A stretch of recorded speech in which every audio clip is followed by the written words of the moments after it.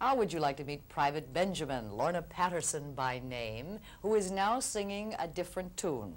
You're in the Army now, you're not behind the plow, you're or digging behind the Mercedes. I like it. Do you know the rest of those lines? No. You're digging a ditch, you're in the Army now. Yes, most of those songs are very degrading to women. Some of the cadences that they brought in that we had to change some of them were just disgusting. Well, I've heard some of the those ones, yeah. You saw her, if you saw the movie Airplane, that scene with you and the nun singing and the No, there was no nun.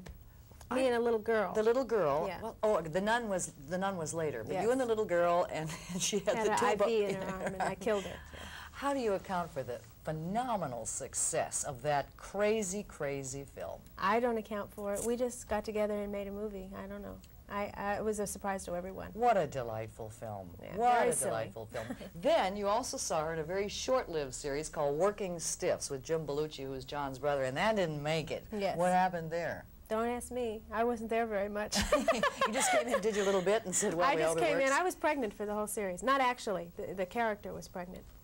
Yeah, so I had to wear one of those pregnant suits for the whole thing. Lorna, I understand they're using some of the women who are in a military base around the area where you're filming as extras? Yeah, they're actually Marines, the women that we use from El Toro Air Base, which is a Marine base in California. So we use them because they know how to march, and they know, you know, and they come on their free time, make a little extra money. Oh, very good. Yeah. Well, what do they think about the series? Oh, they love it. They're wonderful, absolutely wonderful, and very helpful too. You know, I got to spend a lot of time with them and talk to them, and, you know, find out what's. And in a couple weeks, I think I'm going to go to Fort Dix with some of the writers and figure out what's going on, do some push-ups. I saw you do. You had to do some push-ups on the pilot. Yes, you were I a bad girl, and they said, all right, you do. How many push-ups could you actually really do in real life? A half a one. Once I go down, I can't get back up. We don't have the strength in our upper body. Oh, stop that. It's just never been developed. Oh, I know. It's there. It's there just waiting for it to come. Well, if they made you do like 30 a day on the set, you could really build up. Well, I just think we're built a little differently, too. Just a little bit, thank goodness we are.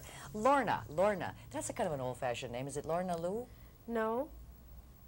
It's just, what, Lorna what? What is it, Lorna? Lorna Jean, actually. Lorna Jean. It's a Scottish name, Lorna.